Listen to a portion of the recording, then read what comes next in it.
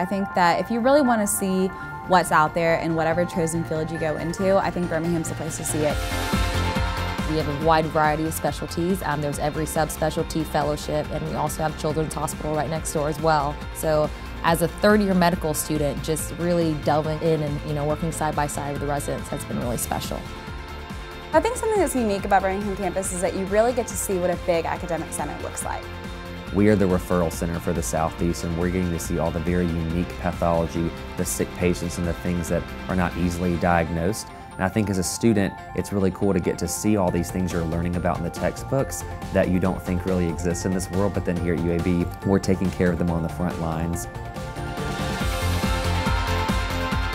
So I've been in Birmingham for almost 10 years now. I went to undergrad here and now medical school, and it really has changed so much since I moved here in 2009. It's grown a lot, the art scene, the food scene. Birmingham really has it all.